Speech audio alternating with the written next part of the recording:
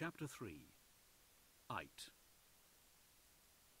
If the demon, bear, represented salvation, then he also represented a final submission. The uplander no longer needed to fight the cold to stay awake, or the pain to stay alive. He let go, and sank like a rock into the glassy silence of a freezing sea. Pain devoured him. It beset him like a blizzard, so violent and furious that he could see it, even...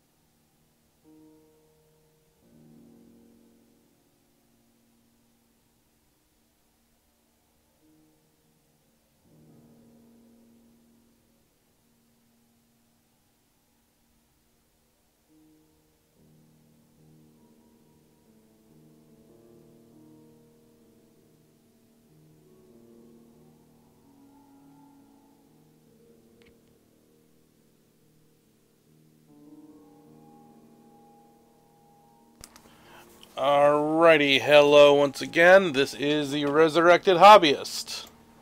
As you can see, I am, I found a artist today, Gabe Thorne, who's been having a lot of fun with his set of Burning Up Prospero, and I really want to kind of, call attention to it and point out his work. So before we really get into any of that, where did I put that link? There it is. Oops.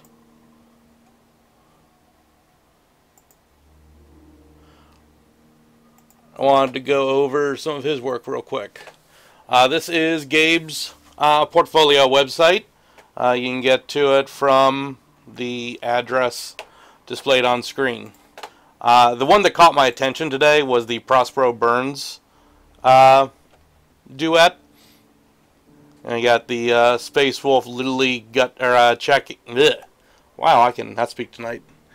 You have the Space Wolf literally kicking the Thousand Sun. Oh, where's the other one? Oh, pity. Oh, no, there it is. Sorry. And then there's also the other Space Wolf giving a Thousand Sun a noogie. So, as much of a Thousand Sun player as I am, this does hurt me a little bit, but as a modeler, I gotta say, these are cool. It's enjoyable when I see someone take something that's, as dark and twisted as, the Betrayal at Prospero, and, have a little bit of fun with it. It's kind of a nice refresher.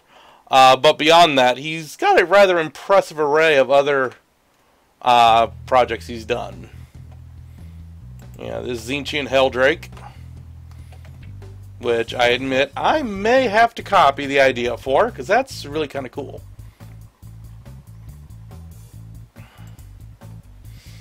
I love the gradation work in the wings, coming from the white out to the green yellow, out to the green blue, to the blue white, and then back to the white and all the way back through each section of the wings. That is really kind of cool.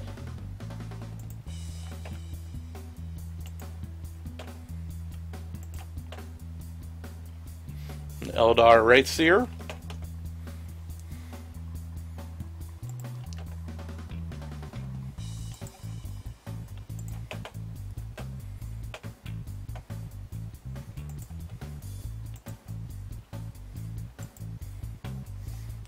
The always classic Warhound Titan stepping on something. Looks like a rhino. Yep. Oh, a Heresy era rhino, no less.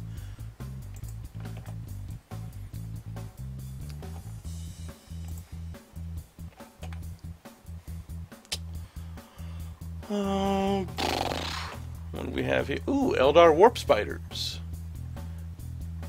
And those are converted warp spiders, even better. I like the warp field effect on these.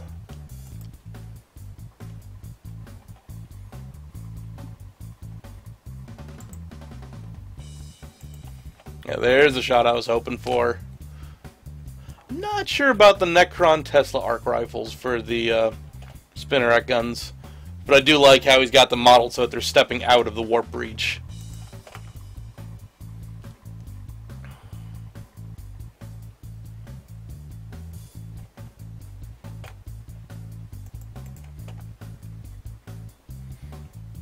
Oh, an Avatar of Cain. Yeah, complete with the bloody hand. I like the blood effect. That's a nice touch. The other thing I really like in this one is how he's got the lava effect kind of seeping through the cooler, dried brass and rock. Gives it this almost kind of a wounded warrior, yet I'm never going to give up kind of look. Like if you're in a movie, you just see a dude, he's been shot like 8 times, and yet he's still on the fight.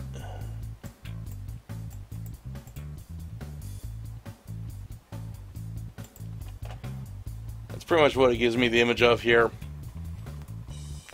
So anyway, as I said, that is the work of Gabriel Thorne.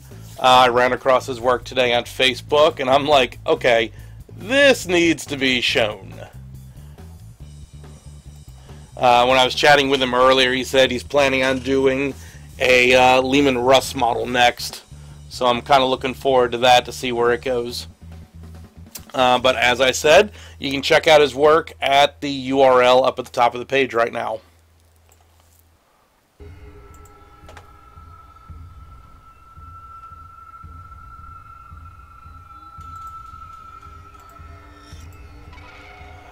But let's get back to work.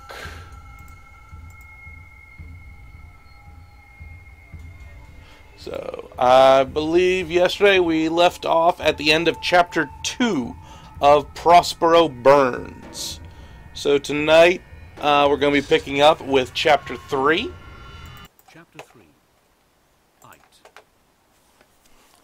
If the demon, bear, represented salvation, then he also represented a final submission. The Uplander no longer... And we are also going to be starting work on the Custodes tonight. Custodian. Custodes. Tonight. Since I'm only going to be on for about an hour and a half, 2 hours, the big objective I want tonight is to get all the legs mounted on the bases. That way I can just kind of pick up where I leave off next time. So let's go ahead and get started. They were riding in a snowstorm. It was a terrible snowstorm. Or was it white noise, flecks of static instead of particles of snow, a faulty pit feed, the signal trash of a damaged automatic optic, just fuzz, just buzzing white speckles against blackness. The blackness, now that had to be real. It was so solid, solid blackness. Unless it was blindness. His eye hurt, the absence of it hurt. The socket where his eye had been hurt. Snow and static, blackness and blindness. The values interchanged. He couldn't tell them apart. His core temperature was plummeting. Pain was being diluted with numbness. The Uplander knew he had long since ceased to be a reliable witness of events. Consciousness refused to reignite in any stable fashion. He was caught in an ugly cleft of half-awareness, a pitiful foxhole in the lee side of a snowbank of insensibility. It was unbearably hard to distinguish between memories and pain dreams. Was he seeing white noise on a blacked-out display screen, or blizzarding snow against solid black rock? It was impossible to tell. He fancied the blackness was a mountain beyond the snow, a mountain that was too big to be a mountain, a black tooth of rock that loomed out of the blizzard, broader and taller than could be taken in at a single glance. It was so big that it had already filled his field of vision, up and down and side to side, before he even realized it was there. At first he thought it was the blackness of the polar sky, but no, it was a solid wall of rock rushing towards him. He sighed, reassured, able at last to comfort himself by definitively separating one memory fact from dream fiction. The mountain, that was definitely a dream. No mountain could be that big. He was carried in out of the storm, down into the warm and muffled blackness of a deep cave. He lay there and dreamed some more. The Uplander dreamed for a long time. The dreams started out as pain dreams, sharpened by the pangs of his injuries, distorted by opiates flooding into his bloodstream. They were fragments, sharp and imperfect, like segments of a puzzle or pieces of a broken mirror interspersed with deadened periods of unconsciousness. They reminded him of the moves of a regicide game, a match between two experienced players. Slow, considered moves, strategically deep, separated by long stretches of contemplative inaction. The regicide board was old and inlaid with ivory. He could smell the lint that had collected in the corners of the board's case.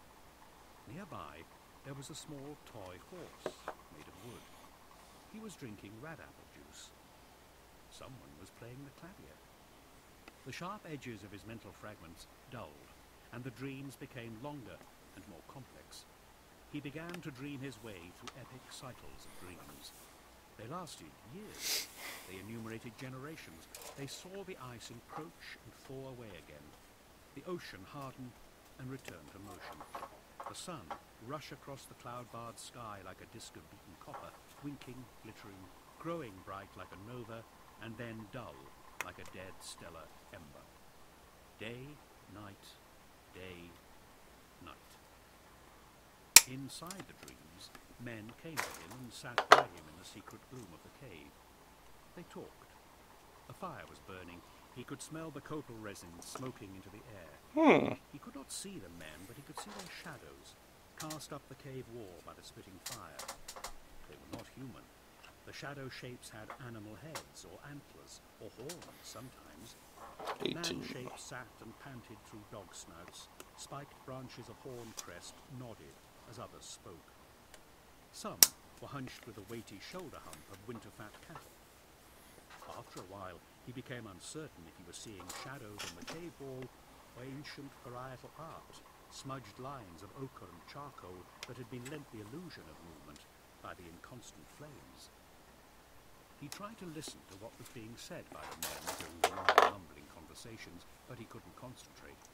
He thought that if he was able to focus, he would hear all the secrets of the world come tumbling out in a murmured river and learn every story from the very first to the very last.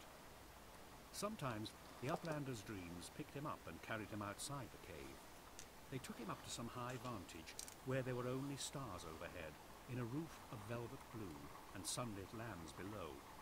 A tapestry of worlds, all sewn together, all the worlds in creation, like the inlaid board of a great game. And on that board, epic histories played out for him. Nations and empires, creeds and races, rising and falling, bonding and fighting, forming alliances, making war. He witnessed unifications, annihilations, reformations, annexations, invasions, expansions, enlightenments. He saw it all from his lofty vantage, a seat so high and precarious that sometimes he had to cling on to the throne's golden arms for fear of falling. Sometimes his dreams swept him back inside himself, into his own flesh, into his own blood. And there, at a microscopic level, he observed the universe of his own body as it disassembled atom from atom. His essence sampled down to the smallest genetic packet, like light sifted and split into its component colors by a subtle lens. He felt he was being dismantled, working part from working part, like an old timepiece, and every last piece of the Damascene movement laid out for repair. He felt like a biological sample, a laboratory animal, belly slit and pegged open, its organs removed one by one like the gears of a pocket watch, like an insect, pinned and minutely sectioned for a glass slide to learn what made it tick. When his dreams took him back to the cave, where the therianthrope shadows sat muttering in the firelight, he often felt as if he'd been put back together in an altogether different order. If he was an old timepiece, then his dismantled movement had been rearranged, and some parts cleaned or modified or replaced. And then his mainspring and his escapement, his going train and his balance wheel, and all his tiny levers and pins had been put back together in some inventive new sequence, and his cover screwed shut so that no one could see how he had been re-engineered. And when he was back in the cave, he thought about the cave itself. Warm, secure, deep in the black rock, out of the storm. But had he been taken back there for his own protection, or had he been taken back there for safekeeping until the man-shapes around the fire got hungry? 33 and The 34. strangest and most infrequent dreams of all were of the coldest, deepest part of the cave, where a voice spoke to him. In this place there was only blackness cut by a cold blue glow. The air smelled sterile, like rock in a dry polar highland that lacked any water to form ice. It was far away from the soft warmth and the firelight of the cave, far away from the fraternity of murmuring voices and the smell of smouldering resin. The uplander's limbs felt leaden there, as though he had swallowed ice, as though cold liquid metal ran in his veins and weighed him down. Even his thoughts were slow and viscous. He fought against the Arctic slowness, afraid to let it pull him down into dreamless sleep and death. The best he could muster felt like a feeble twitch of his heavy limbs. Be still. That was the first thing the voice said to him. It was so sudden and unexpected he froze. Be still, the voice repeated. It was a deep, hollow voice, a whisper that carried the force of thunder. It wasn't particularly human. It sounded as if it had been fashioned out of the bleating, droning notes of an old signal horn. Each syllable and vowel sound was simply the same low, reverberative noise, sampled and tonally adjusted. Be still. Stop your twitching and your wriggling. Where am I? The uplander asked. In the dark, the voice replied. It sounded further away, a ram's horn braying on a lonely cliff. 34 and 33, yeah. There's 34. Then the voice came again, directly behind the 32, 38, 35. You don't have to understand the dark. That's the thing about the dark. It doesn't There we go. be understood. It's just the dark. It is what it is. But what am I doing here? He asked. When the voice answered, it had receded. It came as a rumble from somewhere ahead of him, like the sound of a wind moaning through empty caves. It said, You're here to be. You're here to dream dreams. That's all. So just dream the dreams. They'll help pass the time. Dream the dreams. Stop your twitching and your wriggling. It's disturbing me. The uplander hesitated. He didn't like the threat of anger in the voice. I don't like it here, he ventured at length. None of us like it here. The voice boomed, right in the uplander's left ear. He let out an involuntary squeak of terror. Not only was the voice loud and close and angry, but there was a wet leopard growl in its thunder. None of us like it here, the voice repeated, calmer now, circling him in the darkness. None of us choose to be here. We miss the firelight. We miss the sunlight. We've dreamed all the dreams they give us 100 times over, 1,000 times. We know them off by heart. We don't choose the dark. There was a long pause. The dark chooses us. Who are you? The uplander asked. I was called Cormac, the voice said. Cormac Dodd. How long have you been here, Cormac Dodd? Pause, then a rumble.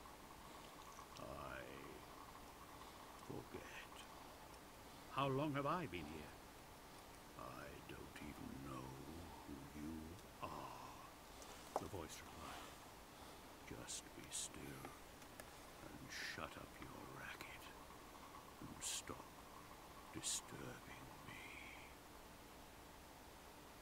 Then the Uplander woke up, and he was still on the metal stretcher Bear had strapped him to. The stretcher was swaying slightly, suspended.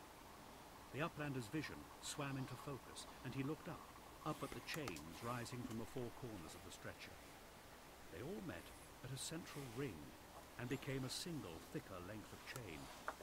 The main chain, dark and oiled, extended up and away into the oppressive twilight of the vast roof space above them. It felt like a cave, an enormous cave, but it wasn't the green cave where the animal men had murmured by the firelight, and it wasn't the deep, cold cave with the blue glow either. Everything was in shadow, in a twilight of a greenish cast. From what he could make out in the half-light, the cave was a vast space, like the nave of a cathedral or the belly-hold of a void ship. And it wasn't actually a cave, because the structural angles and edges were too straight and regular. The Uplander couldn't turn his head or move his limbs, but he was relieved to find that he was no longer in pain. There was not even a vestigial nag of discomfort from his torso or his shattered legs. His relief was rather eclipsed by the anxiety felt at his new situation. Trapped and pinned, strapped down. Hopefully you guys don't get too airsick from that. See anything but the black roof space above. A dull, drowsy weight on his heart made him feel sluggish and leaden, as if he'd taken a tranquilizer or a sleeping draught. He blinked, wishing he could rub the grit out of his eyes, wishing the stretcher would stop swinging. A swaying length of thick chain ran back down out of the darkness at an oblique angle to the central chain supporting him, and from its rhythmic jolts, it seemed clear that he was being hoisted up into the vaulted roof of the cathedral. The links clattered through an invisible block high above him. He stopped descending. The stretcher wobbled for a moment and then swung hard to his left, out across the room, drawn with such force it started to rotate. Then the chain began to rattle back up in fits and starts, and the stretcher began to descend. It's a little tiny nub. The four corners of the stretcher shuddered. There we go. He began to panic. He strained at the buckled canvas restraints. They wouldn't give, and he didn't want to tear or strain any of his wounds. He came down lower in a series of jolting drops onto some sort of deck area or platform. Men moved in quickly from either side to take hold of the stretcher and steady it. The Uplander looked up at their faces, and his anxiety transmuted into fear. The men wore robes of simple, poor-quality cloth over tight bodysuits of intricately fashioned brown leather. Each leather suit was constructed in artful panels. Forgot the leg. Some decorated with piercing or knotwork or furrowed lines, so that the whole resembled an anatomist's diagram of human musculature. Aha, there it is. The wall of muscle around the ribs, the tendons of the arms, the sinews of the throat. Their faces were animal skulls, masks fashioned from bone, stub horns curled from discoloured skull brows. Branching antler tines rose from unicorn centre burrs.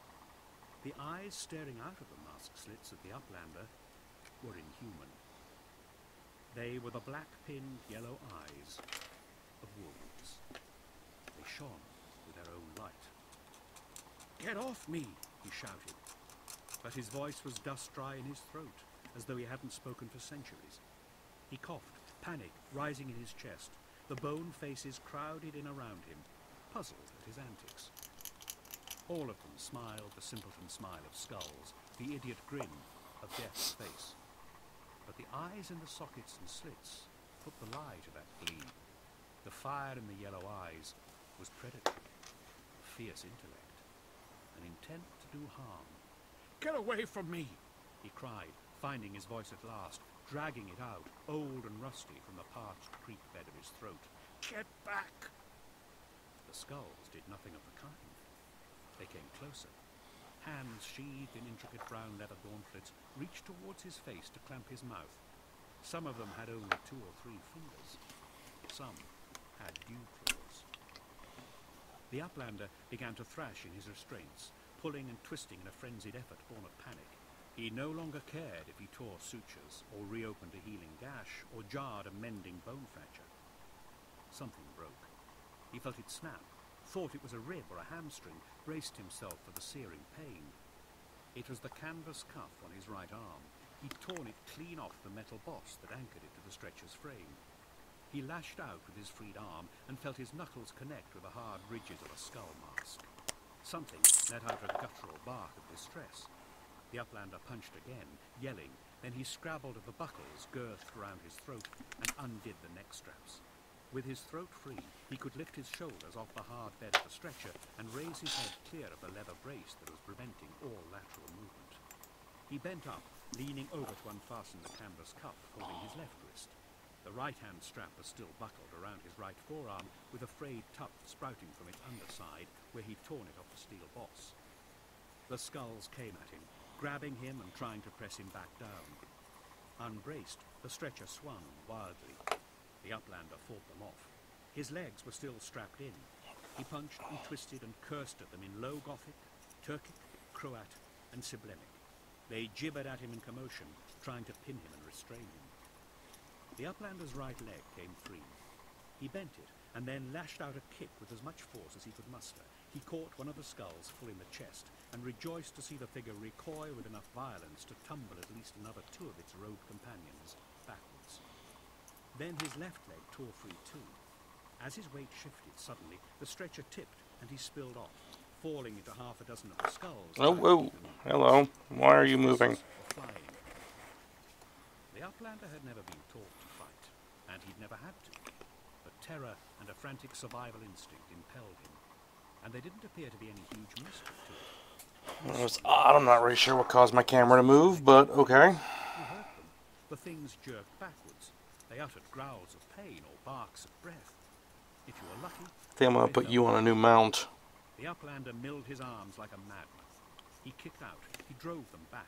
He kicked one of them so hard that it sprawled and broke its skull mask against the smooth granite of the platform. Hang on. The Uplander found his feet. The skulls were certainly him, but they had become wary. Some of them had been bruised by his slugging fists. He snarled at them, stamping his feet and gesticulating wildly with his fists, as though he was trying to scare off a flock of birds. Okay, there we go. The skulls drew back a little. The Uplander took a second to get his bearings. He was standing on a platform of dark granite, a shelf that had been cut, sharp and square-edged, from the rock around it. Behind him, the stretcher was swinging on its chains. To his left, a row of oblong granite blocks lined one side of the platform, permanent catafalques onto which stretchers like his own could be lowered and rested. Above him dangled 4 or 5 more chain pulleys of various gauges and sizes. To his right, the platform overhung a gulf. It went straight down into darkness and smelled of wet minerals and the center of the world. The gulf was a shaft, rectangular in cross-section, and the sides of the shaft had been cut like Let's see how deep am I? out of the living rock. Deep enough. Good. The shaft dropped into the Now's the other one. square-cut oblong bites like the layers of a cake or the cubic Yeah, levels for anyone who wasn't following my my stream from yesterday, what I am doing right now is drilling out spaces for magnets in the feet. So that way, I can take the model off the base. Oops. Let me actually do this so you guys can see it. I can remove the model from the base. Easier to paint and transport. But since this is fairly dense plastic, I don't want to just, jam in there with a 3mm drill bit. I'm probably going to ruin the model if I try to do that. So I start out with a 0.5mm thick drill bit and work my way up to the 3mm drill bit. From the sheer tonnage of rock alone, the square-cut bites showed how huge and unwieldy each removed block of stone must have been. The cubic mass of a mountain had been hollowed out of the heart of a bigger mountain. The platform and the shaft top were lit by the frosty green twilight. Watermarks streaked the horizontally scored stratified walls, leaving downstrokes of emerald minerals and algae stain. The Uplander could not see how far up the ceiling was, because it was lost in the cavity's darkness. He edged backwards, the skulls around him. he became conscious of the way that every sound they made became a deep bell echo in the vast chamber. He tried to move to keep the catafalques between him and the skulls. They circled in between the biers, trying to outflank him. He noticed that although they looked solid-hewn, the catafalques had metal plates set in their sides. The plates incorporated vent caps, indicator lights, and recognizably Terran control pads. Stout, reinforced metal ducting sprouted like drain pipes from the plates and disappeared flush into the platform. There was tech in this primordially quarried chamber, a lot of tech. So that was the 0.5 millimeter drill bit, now a 1 millimeter drill bit. Attempted to rush him. The uplander darted backwards and reached the pendulating stretcher. He grabbed its metal frame and steered it at the skulls, ramming it at them. They jumped back out of its way, and he rammed it again to keep them at bay. He saw the buckled canvas cuffs anchored to the stretcher's bed. He had assumed he'd simply pulled them all off their pins, like the right-hand cuff. Deep enough, yeah. But both leg straps and the left-hand cuff had been ripped. The waxed canvas and leather trusses had torn open along their stitching. He'd as good as wrenched himself free of his bonds. The thought disturbed him. Good. Injured, surely. Now I get to the 3 millimeter drill bit. The uplander looked down at himself. He was whole. His feet were bare. They were pink and clean. The still-buckled canvas cuff hung around his right wrist. His body was cased in a dark grey body glove with reinforced panels at the major joints, like the undersuit of some void armor. It was tight and form-fitting. It revealed a figure that looked remarkably lean and strong, with surprising muscle definition. It did not look like the well-worn, overtaxed 83-year-old body he had last looked down at. No thickness. Okay. No incipient form. I thought I disabled that recipe for that light. No augmetic implant. Sorry, one of my smart lights is evidently trying to be a smart ass. What the hell? The uplander breathed. Sensing his sudden disconcertion, the skulls came at him. He swung the stretcher into them with all the force he could muster. Its metal nose caught one in the breastbone and almost flipped it onto its back. He glimpsed a cracked dog skull mask, strap broken, sliding away across the platform. Another skull grabbed the opposite end of the stretcher and tried to wrench it out of his hands. The uplander uttered a despairing, denying cry that echoed around the vast chamber and hauled the stretcher out of the skull's grip. There we go, so now I got holes in the feet. The uplander pulled the stretcher right back and let it fly. It swung like a wrecking ball. It struck one skull down and slammed into a second, knocking it off the edge of the platform into the gulf. The skull managed to catch the lip of the platform as it went over. Its hands clawed frantically at the granite surfaces. The weight of its legs and body slid it backwards. The other skulls rushed forwards and grabbed it by the hands and sleeves. While they were occupied pulling their kin to safety, the uplander ran. He left the chamber, his bare feet slapping against the cool stone floor. He passed under a broad lintel and down the throat of an entrance hall big enough to fly a cargo spinner through. The permeating green dusk cast a confused light. See, I just slide the magnet right onto the blade, pop it into the space with a little bit of super glue in there to hold it in place. Beyond it were more finished than the vast chamber behind him. The rock walls had been planed or polished to a dull shine, like dark water ice in the middle of a hard winter. There we go. The stone, the ceiling and the edges of the floor where it met the wall, along with the interspersed archways, A little bit of zip kicker to make sure the glue is set. were dressed in beams and fittings of gleaming off-white, like varnished blonde wood. Most of the white wood finishings were massive, as thick as tree boles. Now, a nice little trick to get it to line up with the model. As sure as that camera is not where it's supposed to be.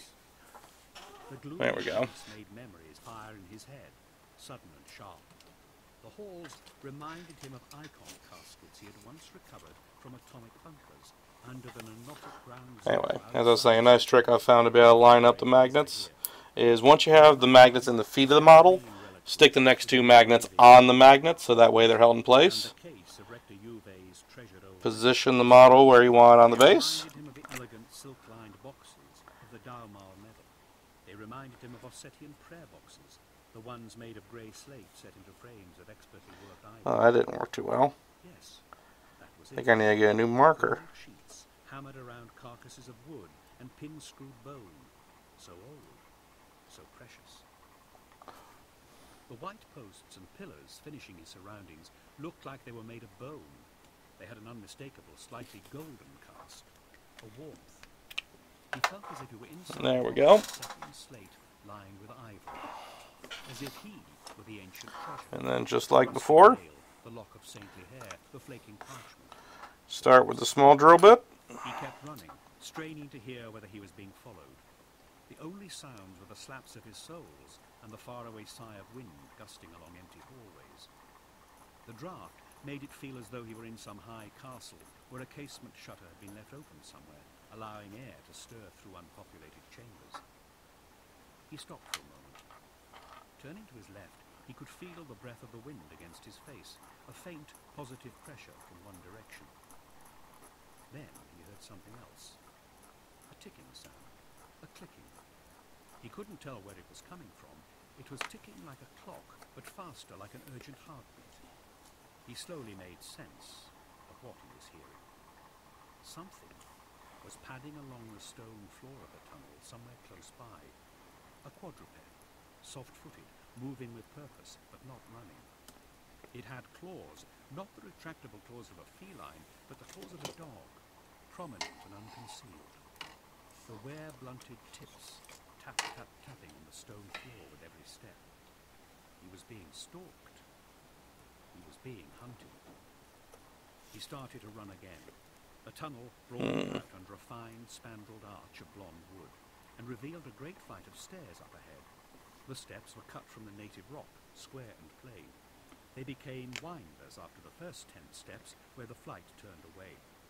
The depth of the tread and the height of the rises were 2 or 3 times the normal dimensions. It was a giant staircase. He heard the claw clicks closing in behind him and began to bound up the steps. The lustrous green twilight threw strange shadows.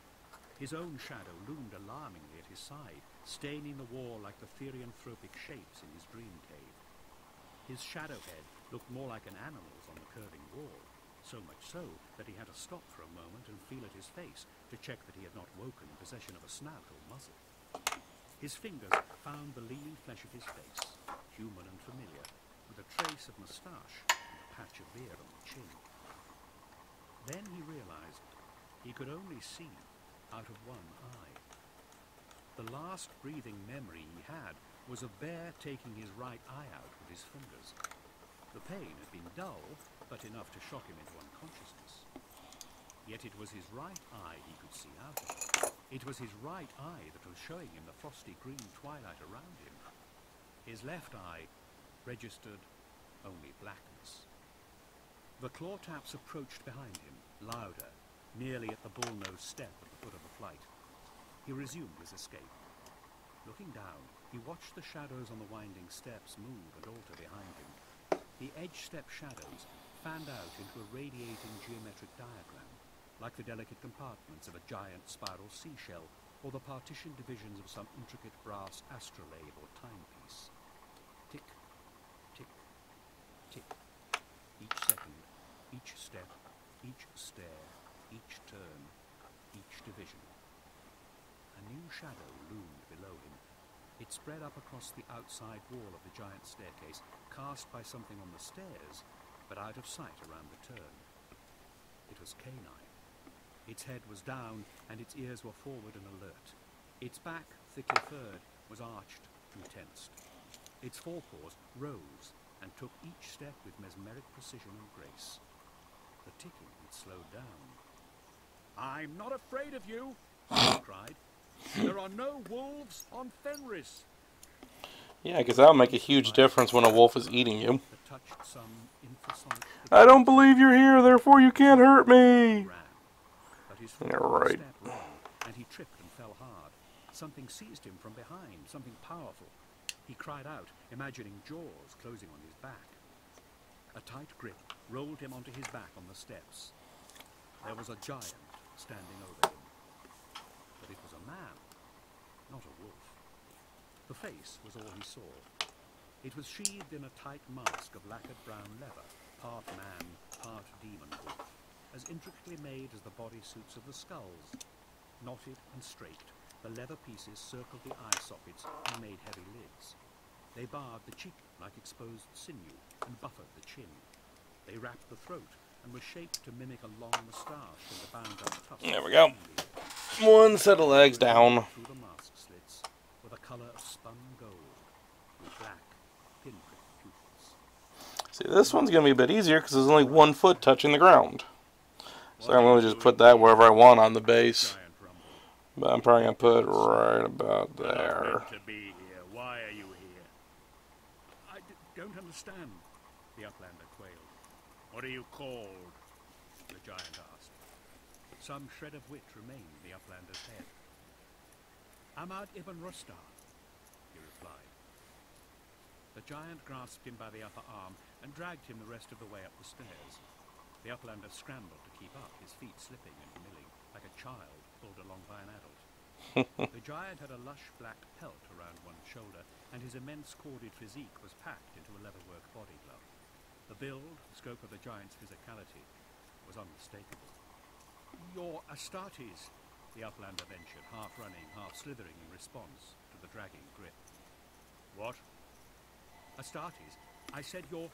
Of course I'm Astartes, the giant rumbled. Do you have a name? Of course I have a name. What is it? It's shut up or I'll slit your bloody throat. That's what it is, all right. Very Space Wolfy. The doorway of a massive but low-ceilinged chamber. The Uplander felt heat, the warmth of flame.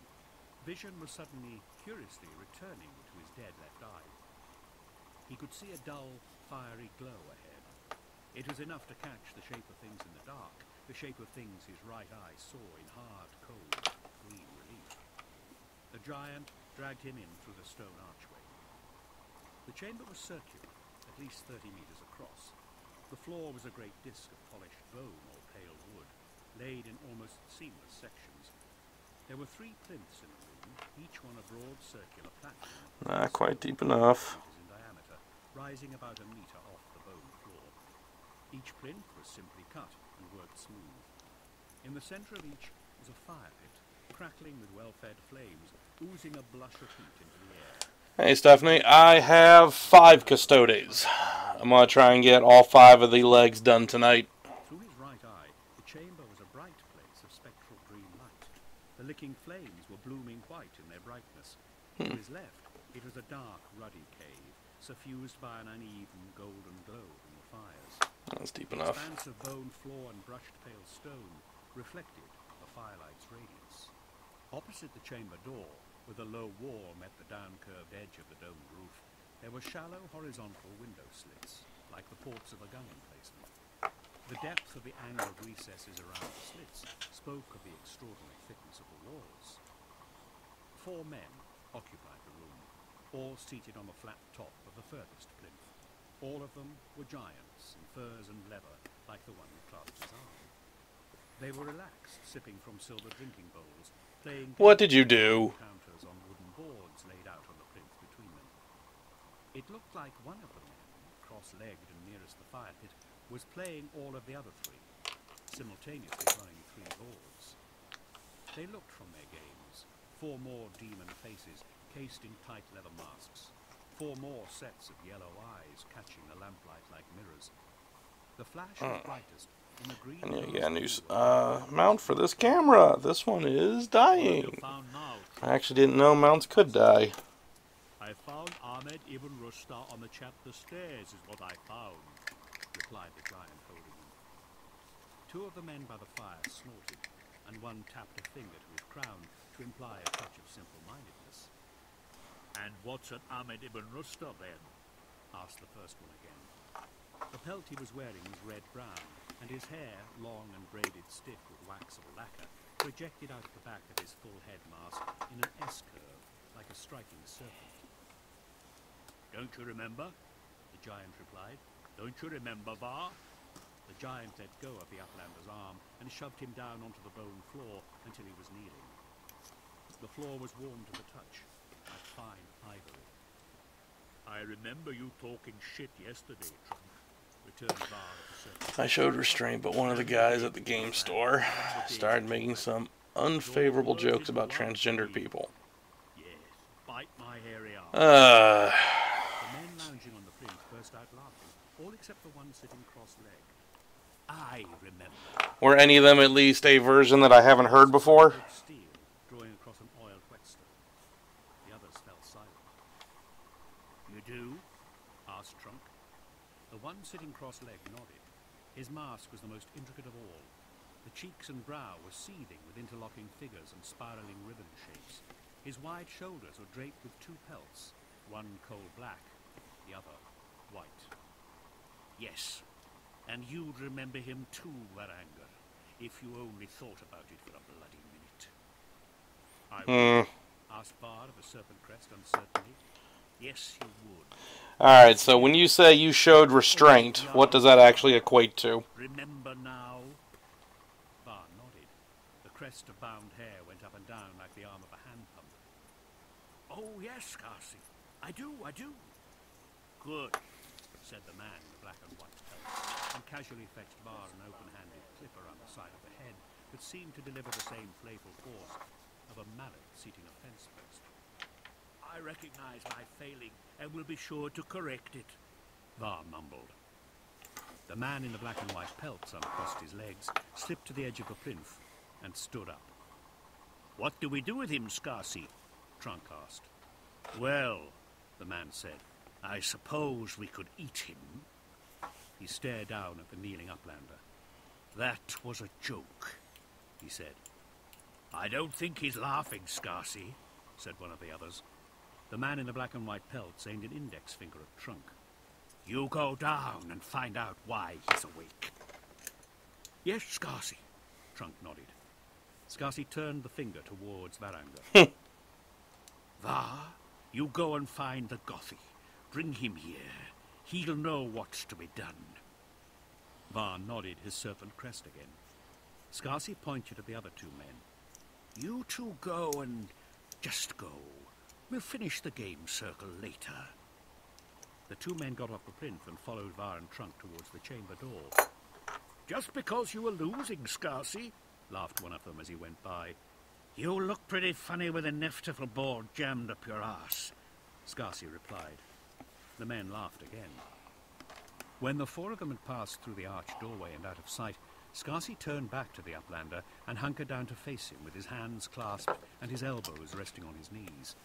He cocked his huge masked head on one side, studying the man kneeling on the floor in front of him. So, you're Ibn Rustar, then? The uplander didn't reply at first. You got a voice in you? Scarcy asked. Or is it just the words I'm using? He tapped the lips of his tight leather mask. Words? Yes. You need a translator? A translator? I don't like how loose that is. And then remembered that his environment suit was long gone. I've lost my translator unit, he replied. I don't know where it went, but I understand you. I'm not sure how. What are you speaking? Scarcy shrugged. Words. What language? Yuvik, we call. It's going to be an interesting effort, seeing as I'm going to try and put two magnets in 1 foot. Like this, is it any better? Did you switch just then? Asked the uplander. Between Yuvik and Low? Yes. The uplander shook his head, slightly mystified. Okay, so I see where you would have had a hit. He replied. Where would the and run have come from? Just the same. You know you're speaking Yuvik back to me, don't you? Scarcy said. The uplander hesitated. He swallowed. I couldn't speak Yuvik yesterday, he confessed. That's what a good night's sleep'll do for you, said Scarcy. He rose. Get up and come and sit over here, he said, pointing at the plinth where the four Astartes had been gaming. The uplander got up and followed him. You're space wolves, aren't you? Scarcy found that amusing. Oh, now those words aren't Yuvik. Oh, sorry, I misread what you said before. We don't use that term. What do you use then? I thought you said you had almost had a hit and run. If we're being just the route, otherwise. He beckoned the uplander to sit on the broad stone plinth, sliding one of the wooden game boards out of his way. In the fire pit, kindling spat and cracked, and the uplander could feel the fierce press of heat against his left side. "You're Scarcy?" he asked. "Your name?" Scarcy nodded, taking a sip of dark liquid from a silver bowl. "That's so. Amlody Scarson Scarsonson, Jarl of Fife. You're some kind of lord?" "Yes, some kind." Oh, flat. There's flat. "What does Jarl of Fife mean, then? What language is that?" Scarcy picked up one of the bone disc counters from the game boards and started to play with it absent-mindedly. "It's Worgen." "Worgen? You ask a lot of questions." "I do," said the uplander. "It's what I do. It's why I came here." Scarcy nodded. He flipped the counter back onto the board. "It's why you came here, eh? To ask questions? I can think of plenty of better reasons for going to a place." He looked at the uplander. "And where is here, Ahmad ibn Rustar?"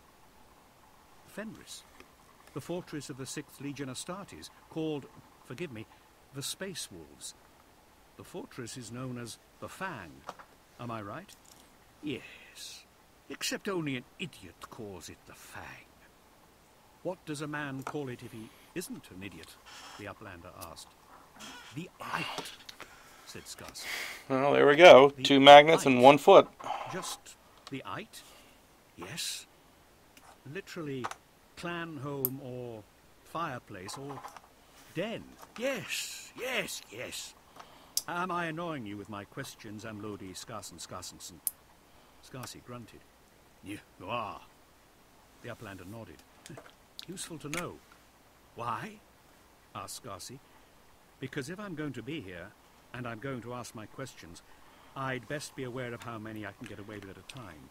I wouldn't want to piss the Vilka Fenrika off so much they decide to eat me." Scarcy shrugged and crossed his legs. "No one's going to eat you for that," he said. "I know. I was joking," said the uplander. "I wasn't," replied Scarcy. "You're under Ogvai's protection, so only he can decide who gets to eat you."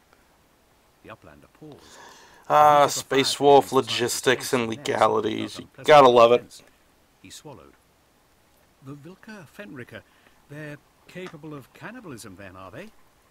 "We're capable of anything," replied Scarcy. "That's the whole point of us." The uplander slid off the plinth and stood up. He wasn't sure if he was moving away from the Astartes lord or the disagreeable heat. He just wanted to move away, to walk around.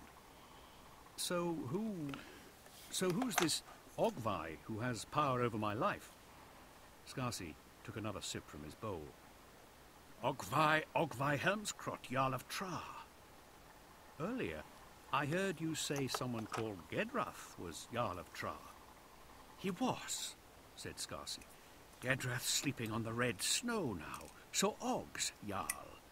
But Og has to honor any of Gedrath's decisions, like bringing you here under protection." The uplander moved around the room, his arms folded against his chest. "So, Jarl, that's Lord, we've established.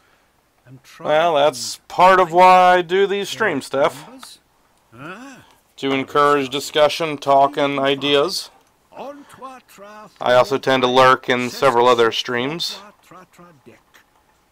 "So, you're Lord of 5, and this Ogvai is..." And of course, you know how much I tend to go on the forums and the Facebook groups and project sites. "Companies. We call them companies." "And that's in Worgen?" "Yes, Worgen. Uvik is Hearthcant. Worgen is Warcant. A specialized combat language, a battle tongue." Scarcy waved his hand in a distracted manner. "Whatever you want to call it. You have a language for fighting and a language for when you're not fighting." "Fenris Holder, the questions never end." "There's always something else to know," said the uplander. "There's always more to know." "Not true. There's such a thing as too much." This last comment had been made by a new voice. Another Astartes had entered the chamber behind the Uplander, silent as the There we go. That's more secure now. Chandra lurked at his heels in the doorway. The newcomer had the stature of all of his breed and was dressed in a knotwork leather suit like the others the Uplander had encountered. But he was not masked. His head was shaved, apart from a stiffly waxed and braided beard that curled like a horn from his chin. There was a cap of soft leather on his scalp and a faded tracery of tattooed lines and dots on the weather-beaten flesh of his face. In common with all of the Vilka Fenrika the Uplander had seen, the newcomer's eyes were black-centered gold, and his lean, craggy face was noticeably elongated around the nose and mouth, as if he had the hint of a snout. When he opened his mouth to speak, the Uplander saw what the extended jaw was made to conceal. The newcomer's dentition resembled that of a mature forest wolf. The canines in particular were the longest the Uplander had seen. "There's such a thing as too much," the newcomer repeated. "Exactly," Scarcy exclaimed, getting up. "Too much, that's exactly what I was saying. You explain it Oh, to him. bullcrap, Scarsy. Better still, you try answering his endless questions." "If I can," said the newcomer. He gazed at the Uplander. "What is the next question?" The Uplander tried to return the stare without flinching. "What did that remark mean? Too much?" he asked. "Even knowledge has its Now, if limit. you come up with any There's a good place where it Kings of becomes War unsafe. ideas for orcs, let me know. You can know. Unfortunately, you know as well as I do, I don't play much Kings of That's War. what I said. I disagree. The newcomer smiled slightly. Actually, beyond its existence, I know am not nothing at all of it. Surprised. "Do you have a name?" the Uplander asked him. "We all have names. Some of us have more than one. Mine is Other Weirdmake. I am rune priest to Amlodi Skarsen Skarsensen. Thank you for the follow, Unleash. Was that Unleash Hell 5? Shaman. A practitioner of ritual. A rattle of bones. A pagan wizard. You can barely disguise the superior tone in your voice." "No, I meant no affront," the Uplander said quickly. The priest's lips had curled into an unpleasant snarl. "What is your next question?" The Uplander hesitated again. "How did Gedrath, Jarl of Tra, die?" "He died the way we all die," said Scarcy, "with red snow under him." "It must have been sudden, in the last few days." Scarcy looked at the rune priest.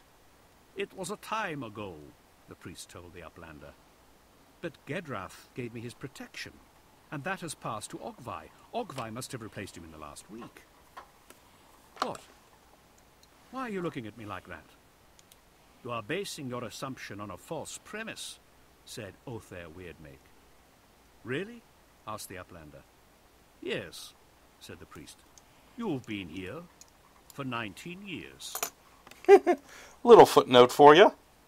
Chapter 4. Scald. They gave Hauser the Prix d'Armal. When he was told of the decision, he felt flattered and nonplussed. "I've done nothing," he said to his colleagues. There had been a short list of notable candidates, but in the end it had come down to Hauser and a neuroplasticist who had eradicated the 3 strands of nano-mnemonic plague devastating Ibero-Latinate Sud-America. He's done something, a considerable something, and I've done nothing. Thank you for the host, Shrunken Terra. "Don't you want the prize?" Vasily asked. "I hear the medal is very pretty." It was very pretty. It was gold, about the size of a pocket watch, and it came mounted in a vitrion frame, in an elegant casket lined with shot purple silk. The citation bore the hololithic crests of the Atlantic Legislature and the Hegemon, and carried the gene seals of 3 members of the Unification Council. It began, "Caspar Ansbach Hauser for steadfast contributions towards the definition and accomplishment of Terran unification." Soon after the presentation, Hauser learned that the whole thing was politicking, which he generally detested, though he did not speak up, as the politicking in this instance served the cause of the conservatory. The award was presented at a dinner held in Kharkov on the Atlantic platforms just after the midsummer of Hauser's 75th year. The I dinner was know, but the only arranged to games coincide going on with in the my local Mid-Atlantic stores, conflict, War Machine, and Kings of thus War. served as an opportunity Some of the guys to are looking to celebrate get the into Wrath of Conservatory's Kings, 30th and then the anniversary. rare Empire of the Dead game. Hauser found it all rather dreadful. And only His 2 of favorite those evening games was I an actually elegant know little anything gold about. box close to his chest, and a sick smile on his face, waiting for the interminable speeches to conclude. Of the many dignitaries and men of influence attending the dinner that midsummer night, no one was paid more deference than Gyro Emmentine. By then, Emmentine was prefect secretary to one of the Unification Council's most senior members, and the common understanding was that Emmentine would be given the next seat that came vacant. He was an old man, rumoured to be on his 3rd juvenat. He was accompanied by a remarkably young, remarkably beautiful, and remarkably silent woman. Hauser couldn't decide if she was Emmentine's daughter, a vulgar trophy wife, or a nurse. Emmentine's status placed him directly at the right hand of the Atlantic Chancellor, though nominally the guest of honour, Hauser was 3 seats down to the left, between an industrial cyberneticist and the chairman of one of the orbital banking houses. When it was Emmentine's turn to speak, he appeared to have great difficulty in remembering who Hauser was, because he spoke fondly of their long relationship and close working association down the many years since Cass first spoke to me about the notion of founding the conservatory. I've met him 3 times in 30 years, Hauser whispered to Vasily. Shut up and keep smiling, Vasily hissed back. None of this actually occurred. Shut up. Do you suppose he's on some kind of strong medication? Oh, Cass, shut up. Vasily bent close to Hauser's ear. This is just the way things are done. Besides, it makes the conservatory look good. Oh, and his adjunct has informed me that he'll want to see you afterwards. After the dinner, Vasily escorted Hauser up to the Chancellor's residence on Mariana Steric. It's a beautiful city, Hauser remarked as they walked up the terrace. He had drunk a couple of Amasecs at the end of the meal to settle himself for the acceptance speech, and then there had been the toasting, so he was in a wistful mood. Vasily waited patiently for a moment as Hauser stopped to admire the view. From the terrace, they could see out across the plated scape of Kharkon and beyond. It glittered in the late sun, the surface of a metropolitan skin 9 kilometers thick that capped and encased the ancient dead ocean like an ice pack. Shoals of aircraft, silver in the sunlight like reef fish, flitted and drifted over the scape. Amazing enough that man could build this, said Hauser, let alone build it 3 times. Man probably shouldn't have kept nuking it then, should he? Said Vasily. Hauser looked at his mediary. Vasily was terribly young, little more than 25. Isaac Vasily, you have no soul, he pronounced. Ah, but that's why you hired me, Vasily replied. I don't let sentiment get in the way of efficiency. There is that. Besides, to me, the very fact that the Atlantic platforms have been obliterated and rebuilt twice is symbolic of the conservatory's work. Nothing is so great that it cannot be recovered and restored. Nothing is impossible. They went into the residence. Ridiculously ornate robotic servitors, imported from Mars, were attending the select group of guests.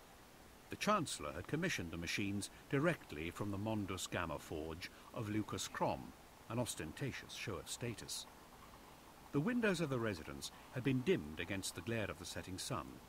A pair of servitors in the shape of hummingbirds brought Hauser a glass of Amasec. Drink it slowly, Vasily advised discreetly. When you speak to Emmentine, you need to be coherent. I doubt I'll drink it at all, Hauser said. He'd taken a sip. The Amasec served by the Atlantic Chancellor was of such a fine and extravagantly expensive vintage, it didn't really taste like Amasec anymore. Emmentine approached after a few minutes, his silent female companion in tow. He shared his previous conversational partners behind him like a snake sloughing skin. They knew when their brief allotted audience... Wow, that is always an image that never fails to get me. Jasper, Emmentine said. Sir, congratulations on the prize. A worthy award. Thank you, Thank you, sir. This is my mediary, Isaac Vasily. Emmentine did not register anyone as lowly as Vasily. Hauser felt the prefect secretary was only registering him because he had to. Emmentine drew Hauser away towards the windows. 30 years, Emmentine said. Can it really be 30 years since all this began? Hauser assumed the prefect secretary meant the conservatory. Nearly 50, actually. Really? We measure the life of the conservatory from its first charter at the Conclave of Lutetia, which was 30 years ago this summer. But it took nearly 20 years to get the movement to that place. It must be 50 years ago I first contacted your office to discuss the very basic first steps. That would have been in Karelia Hive. You were with the legation back then, and I dealt for a long time with several of your understaffers. I had a dialogue with them for a number of years, actually, before I met you for the first time, and 50 years, eh? My. Karelia, you say? Another life. Yes, it feels like that, doesn't it? So yes, I worked with a number of adjuncts to get some awareness. Made a bit of a nuisance of myself, I'm sure. Doling was one. Barantz, I remember. Bakunin. I don't remember them, the prefect secretary said. His smile had become rather fixed. Hauser took a sip of his amasec. He felt slightly invigorated, slightly warm. He had become fixated upon Emmetine's hand, which was holding a crystal thimble of some green digestive. The hand was perfect. It was clean and manicured, scented, graceful. The skin was white and unblemished and uncreased, and the flesh plump and supple. There were no signs at all of the consequences of age. No wrinkles, no liver spots, no discolorations. The nails were clean. It wasn't the gnarled, sunken, prominently veined claw of a 190-year-old man, and Prefect Secretary Gyro Emmentine was at least that. It was the hand of a young man. Hauser wondered if the young man was missing it. The thought made him snigger. Of course, the Prefect Secretary had access to the best Juvenat refinements Terran science could offer. The treatments were so good, they didn't even look like Juvenat treatments. Not like the work Hauser had done at 60, plumping his flesh with collagenics, and filling his creases and wrinkles with dermics, and perma-staining his skin a healthy tanned colour with nanotic pigments, and cleaning his eyes and his organs, and re-sculpting his chin, and pinching his cheeks until he looked like a retouched hololith portrait of himself. Emmentine probably had gene therapies and skeletal-muscular grafts, implants, underweaves, transfixes, stem splices. Maybe it was a young man's hand. Maybe the skin weaves were why the Prefect Secretary's smile looked so fixed. You don't remember Doling or Bakunin? Hauser asked. They were understaffers, you say? It was a long time ago, Emmentine replied. They've all climbed the ladders of advancement, been posted and promoted and transferred. One doesn't keep track. One can't. Not when one runs a staff of 80,000. I have no doubt they're all governing their own ecumenopolises by now. There was a slightly awkward pause. Anyway, said Hauser, I should like to thank you for getting behind the idea of the conservatory all those years ago, be it 30 or 50. "Ha," said Emmentine. "I appreciate it. We all do." "I can't take the credit," said Emmentine. Of course you damn well can't, Hauser thought. "But the idea always had merit," Emmentine went on, as if he was content to take the credit anyway. "I always said it had merit. Too easily overlooked in a headlong rush to build a better world. Not a priority, some said. The needs, and they are budgetary often, of unification and consolidation far exceed conservation. But we stuck to it. What is it now? 30,000 officers worldwide? That's just direct. It's closer to 250,000, counting freelance associates and archaeologists, and the off-world numbers. Superb, said Emmentine. Hauser continued to stare at his hand. Then, of course, there's the renewal of the Charter, which is never opposed. Everyone now understands the importance of the conservatory. Not quite everyone, said Hauser. Everyone who matters, Caspar. You know, the Sigillite himself is keenly interested in the conservatory's work. I had heard that, Hauser replied. Keenly interested, Emmentine repeated. Every time I meet with him, he asks for the latest transcripts and reports. Do you know him at all? The Sigillite? No, I've never met him. Extraordinary man, said Emmentine. I've heard he even discusses the conservatory's work with the Emperor on occasion. Really? Said Hauser. Do you know him? The Emperor? I love being good at what I do. A slightly glassy expression flickered across the prefect secretary's face, as if he wasn't sure if he was being mocked. No, I've never met him. Ah. Emmentine nodded at the purple box still clamped under Hauser's arm. You deserve that, Caspar, and so does the conservatory. It's part of the recognition we were talking about. It's high profile, and it'll bring around those few closed minds.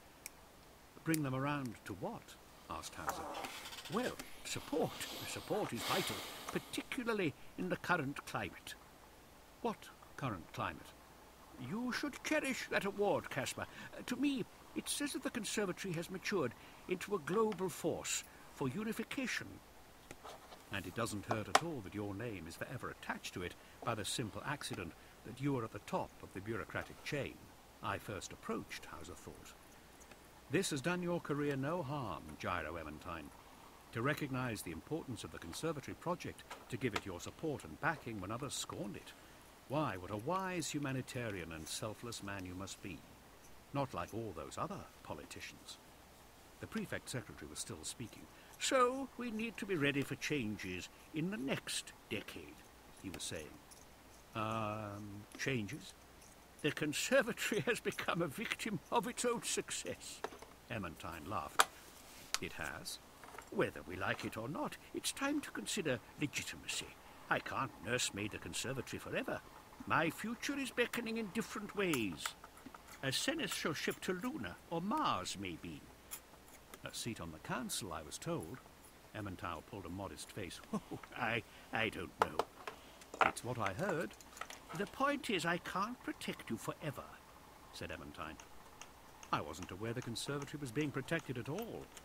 Its resource and personal budget has become quite considerable, and is scrupulously policed, of course, but it's the mandate that bothers some.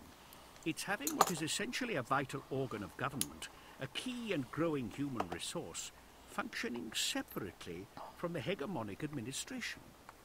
That's just the way it is, replied Hauser. That's just the way it's evolved. We're transparent and open to all. We're a public office.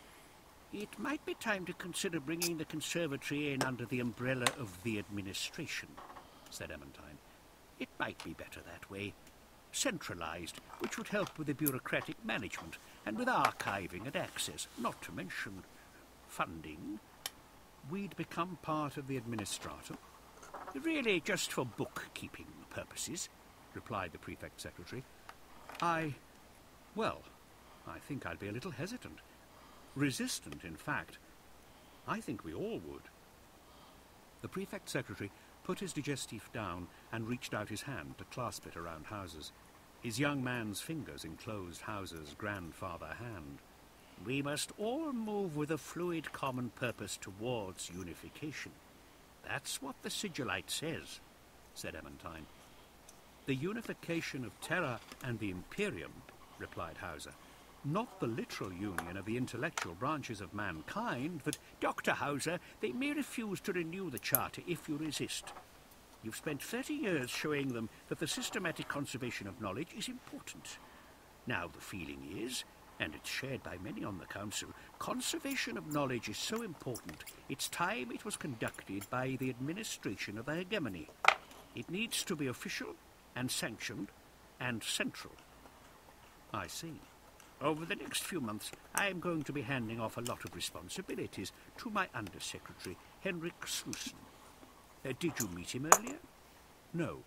I'll see to it you meet him tomorrow at the manufactory visit. Get to know him. He's extremely able, and he'll steward this situation in directions that will reassure you. I see. Good. And once again, congratulations. A deserving winner. 50 years, eh? My. Hauser realized his audience had concluded. His glass was empty, too. How can it be so long? He asked as the Astartes took him from the fire-pit chamber and out along the dark, breathing halls of the Ite. The wind gusted around them. Away from the firelight, his left eye lost its sight again.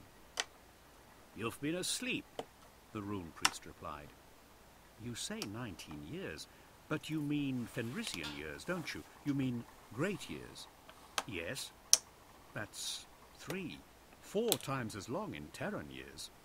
You've been asleep, the rune priest said. The Uplander felt lightheaded. The sense of personal dislocation was intense and nauseating. He was afraid he might be sick or pass out, and he was afraid of doing anything so frail in front of the Astartes. He was afraid of the Astartes. The fear added to his sense of personal dislocation. Yeah, who wouldn't be afraid of space wolves? There were three. I'm sorry, Vilca Fenrica Astartes. The rune priest, Varangur, and another whose name the Uplander did not know. Scarsi had shown no particular interest in coming with them. He had turned back to his playing boards, as though the Uplander was a mild diversion that was now finished with, and more important things, like bone counter discs on an inlaid board, had become more significant. As they walked, the Astartes directed him with the occasional tap on the shoulder to turn him left and right. They walked him through great rock crypts and chambers of basalt, sulking voids of granite, and mournful hollowed halls panelled in bone. He saw all of these places through the green glare of his right eye, with only impenetrable darkness in his left. All of them were empty, except for the plaintive lament of the respiring wind. They were like tombs, tombs waiting to be filled, great sepulchres carved out in the expectation of an immense death toll, in anticipation of the corpses of 1,000,000 warriors carried in on their shields and laid to rest. 1,000,000, 1,000,000,000, legions of the fallen. The wind was just rehearsing for its role as chief mourner. "Where are we going?" the Uplander asked. "To see the priests," said Varangur. "But you're a priest," the Uplander said to Othere, half turning. Varangur gave him a little push to encourage him forwards. "Different priests," said Varangur. "The other kind." "What other kind?" "You know, the other kind," said the nameless Astartes. "I don't know. I don't understand," said the Uplander. "I don't understand, and I'm cold." "Cold?" echoed Varangur. "He shouldn't feel the cold, not where he's been." "It's a good sign," said the other. Yeah, it means you have working "Give him a nerves. pelt," said the rune priest. "Do what?" retorted Varangur. "Give him a pelt," the rune priest repeated. "Give him my pelt?" Varangur asked, looking down at the red-brown skin around his shoulders. The S-curve of his lacquered hair rose like a spear-casting arm as his chin dipped. "But it's my pelt." The other Astartes snorted and pulled off his own fur, a grey wolf-skin. He held it out to the Uplander. "Here," he said. "Take it. A gift from Bittel Berkor to Ahmad ibn Rustar." "Is this some kind of compact?" the Uplander asked warily. He didn't want to accidentally become beholden to a wolf Astartes on top of everything else. Berkor shook his head. "No, not anything with blood mixed in it. Maybe when you tell my account you'll remember this kindness and make it part of the story." "When I tell your account?" Berkor nodded. "Yes, because you will. When you tell it, you make me look good, sharing the pelt with you. And you make Var look like a selfish hog." The Uplander looked at Varangur. His eyes shone like lamps in the frosty dark. He looked as if he was going to strike Berkor. Then he saw the rune priest watching him. He sagged a little.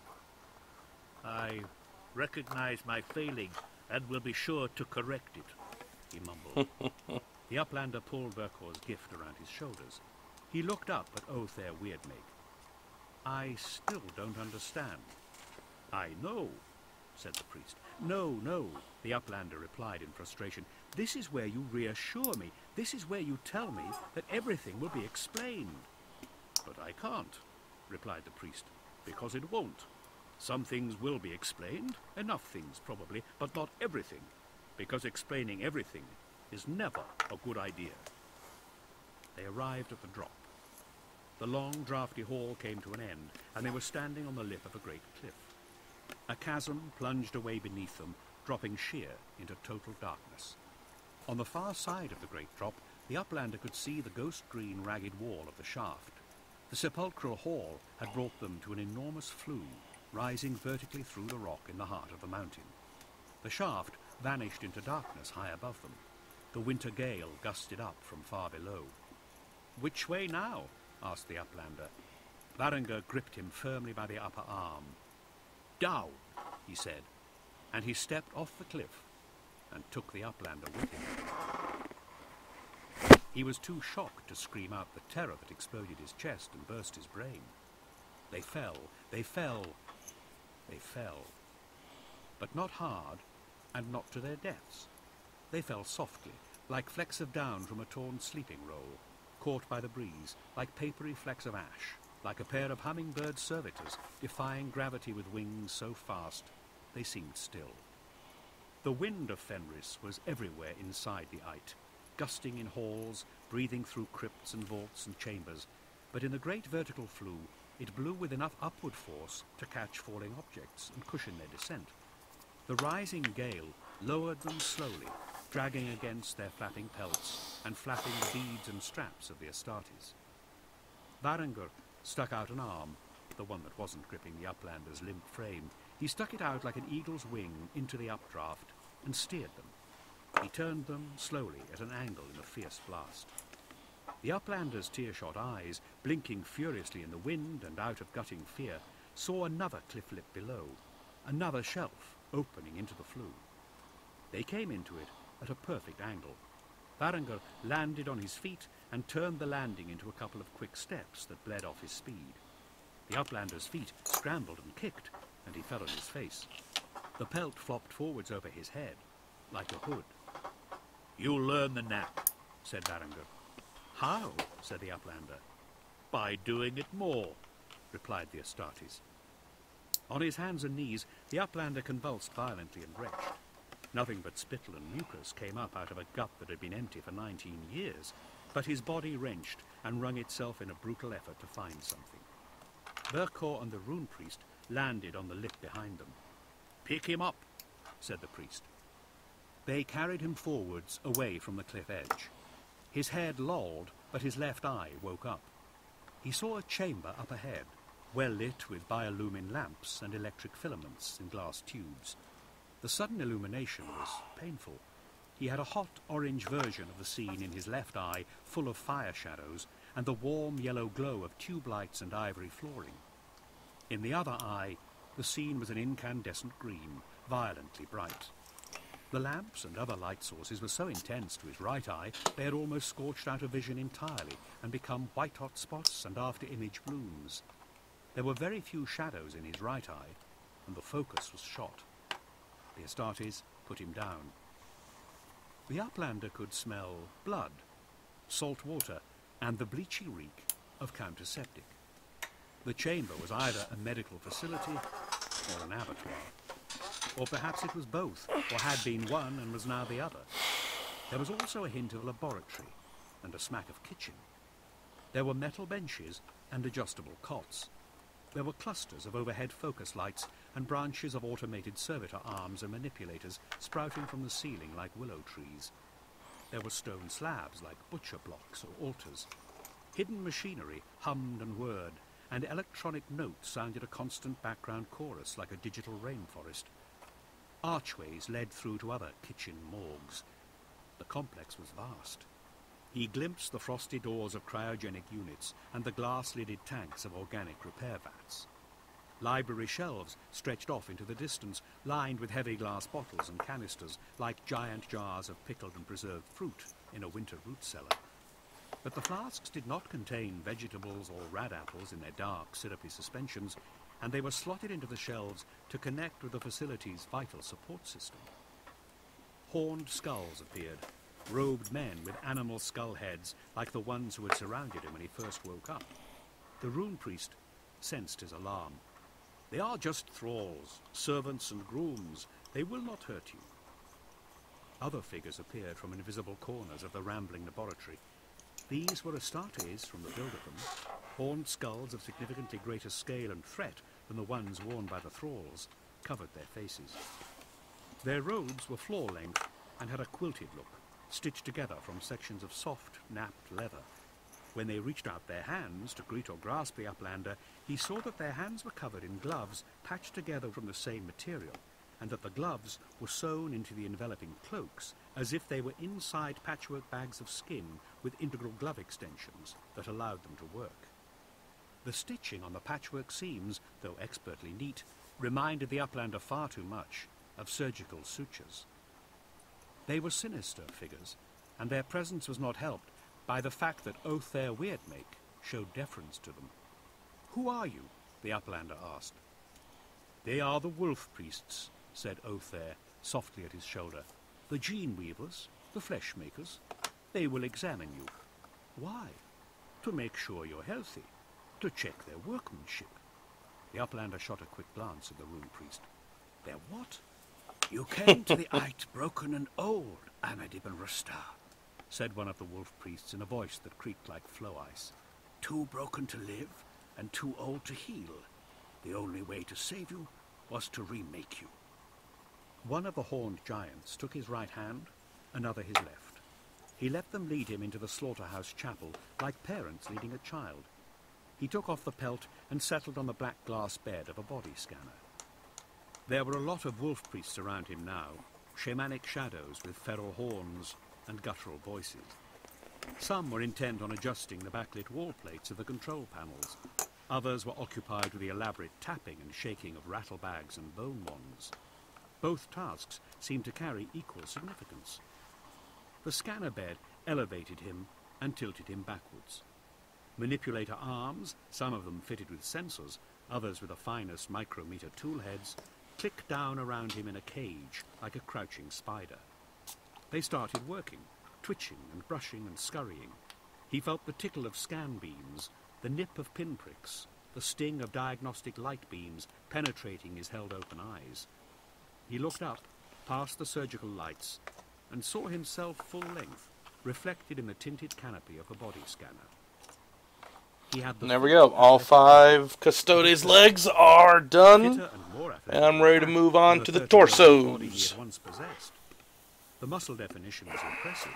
There was not an ounce of fat on him, nor was there any sign of the old augmetic. He had the makings of a moustache and a beard, a fuzz of growth a few weeks thick. His hair was shorter than he chose to wear it, as if it was growing back in after being shaved. It was darker than it had been since his 50th birthday. Behind the beard growth, his face was still his own, younger, but still his own. This fact filled him with greater relief and confidence than anything else that had happened since he had woken. It was the face of Caspar Ansbach-Hauser, 25 years old, back when he was headstrong and arrogant and knew nothing about anything. This latter detail seemed more than a little appropriate. In the reflection, dozens of hands in gloves of patchwork skin worked on him. "You Hey, Ravi," he said. "There was significant damage to your limbs and to your internal organs," said the ice. Well, welcome to the channel all the same.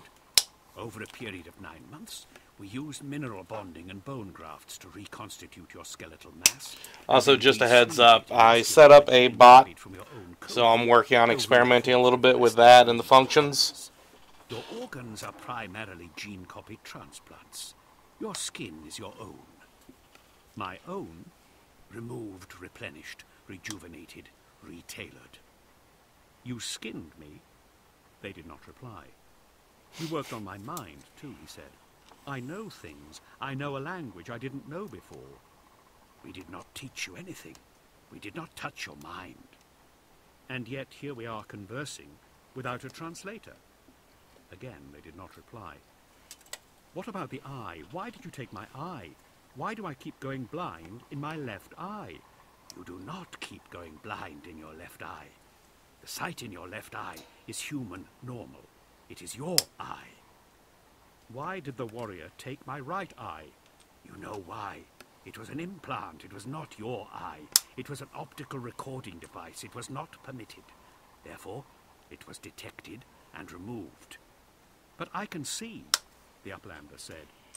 "We would not blind you and leave you blind," said the Ice Creek voice.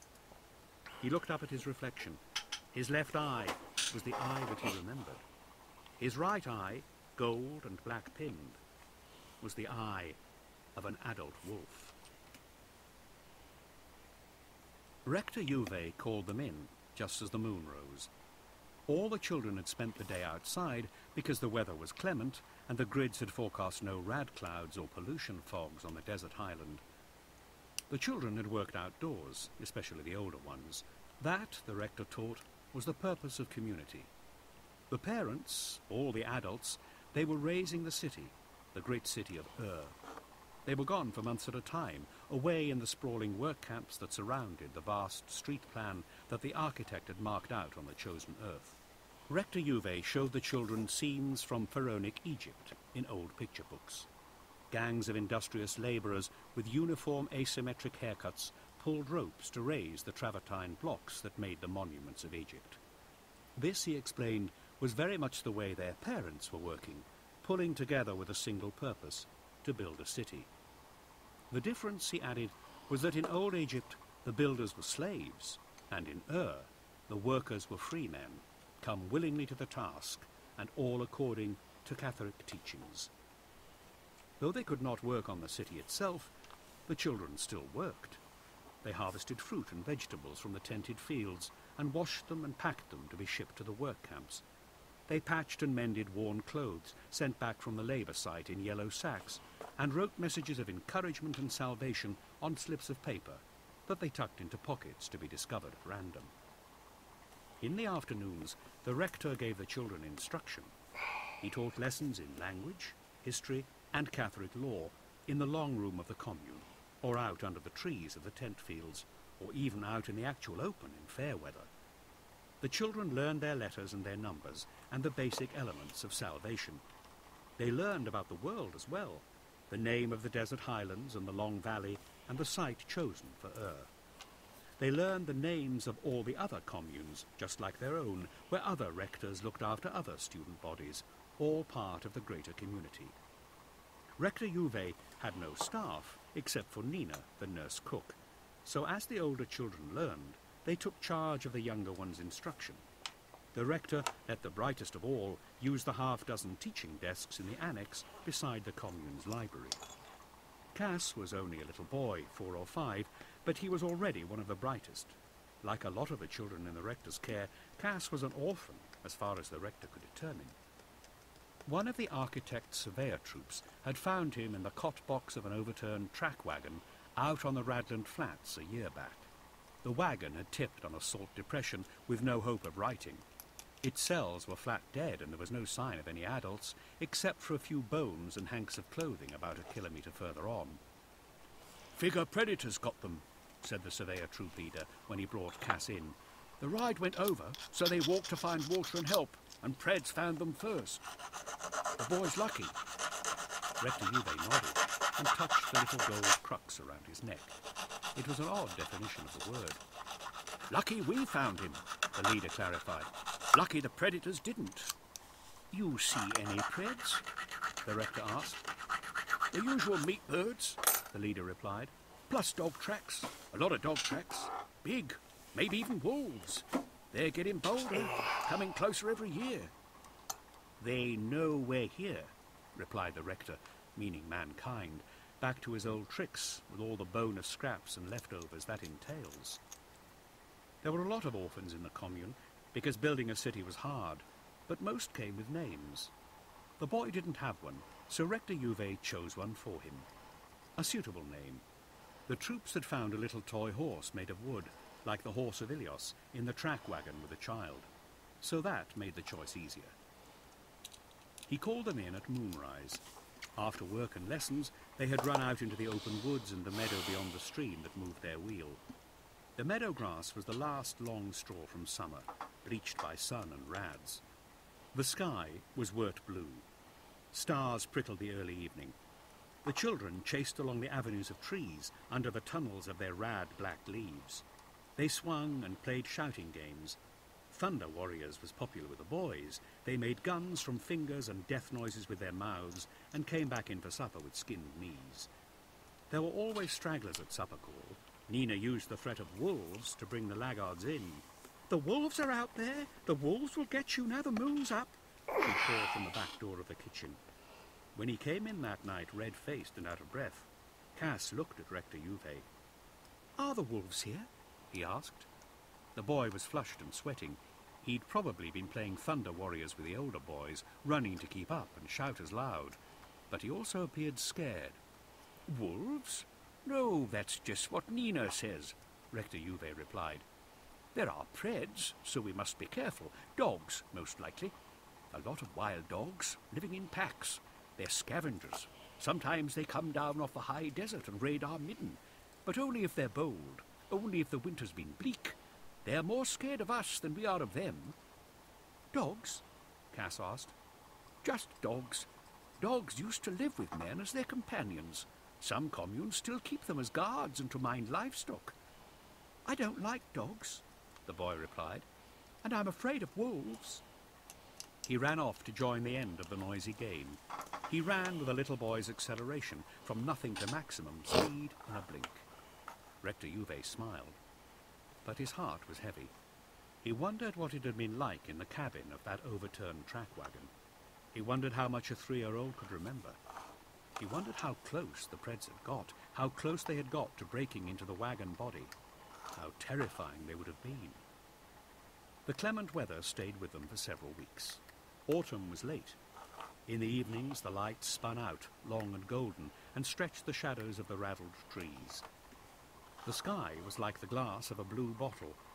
Occasional little clouds dotted the horizon, cotton white, like smoke signals lost for words. The children played out late. It was good to get open air into them, not recyc.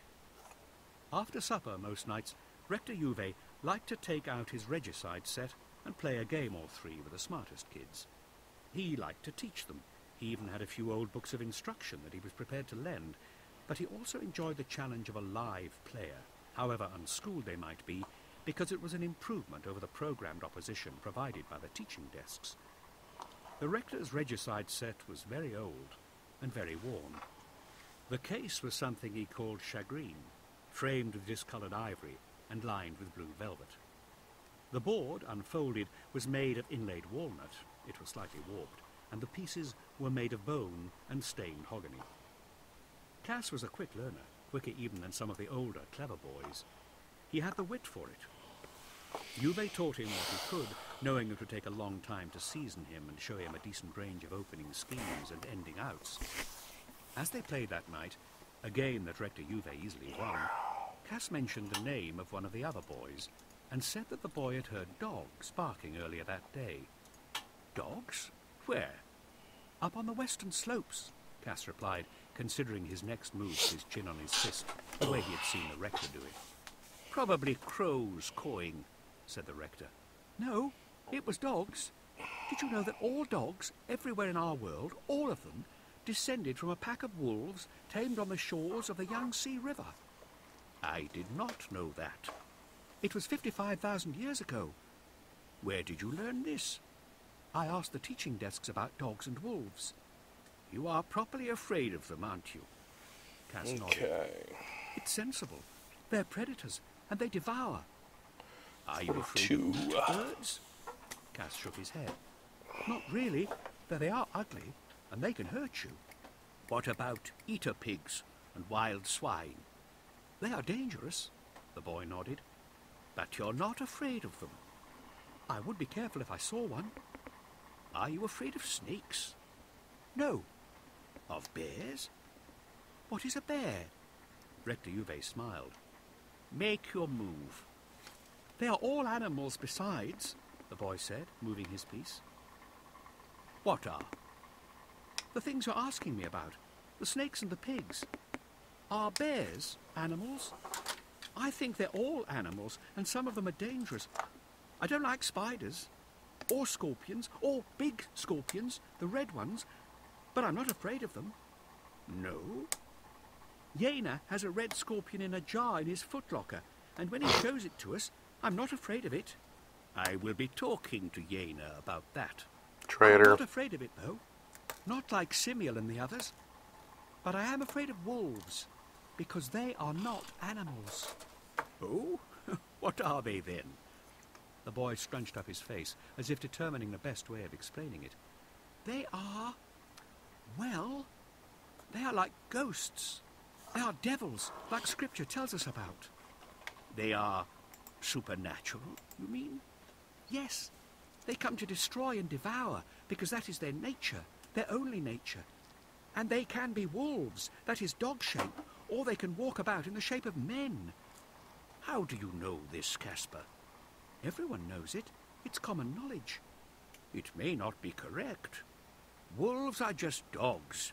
They are canine animals. The boy shook his head fiercely. He leaned forwards and dropped his voice very low. I have seen them, he whispered. I have seen them walk about on 2 feet.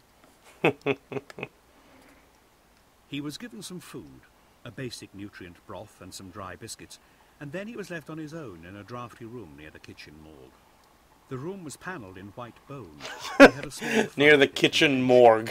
It also had a lamp, a small... I don't know why I didn't catch that the last time. The type stamped out in their millions for the Imperial Army.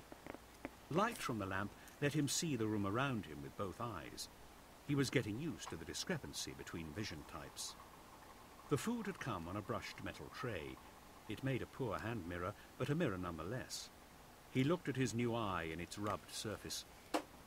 His new eye had extraordinary night and low-light response. He had spent a great deal of his time since waking moving around in pitch darkness without even realizing it. That was why his real eye had seemed blind. It was also why the world looked spectral green, and why actual light sources flared to white blooms of painful radiance. The wolves of Fenris lived in darkness most of the time. They hadn't much need for artificial light. His new eye lacked good, defined distance vision. Everything became slightly unfocused at distances of more than 30 meters, like looking through an extremely wide-angle optical lens, the sort he had often used on good-quality picture units for architectural recording. But the peripheral vision and the sensitivity to movement were astonishing. Exactly what you'd expect from a predator's eye.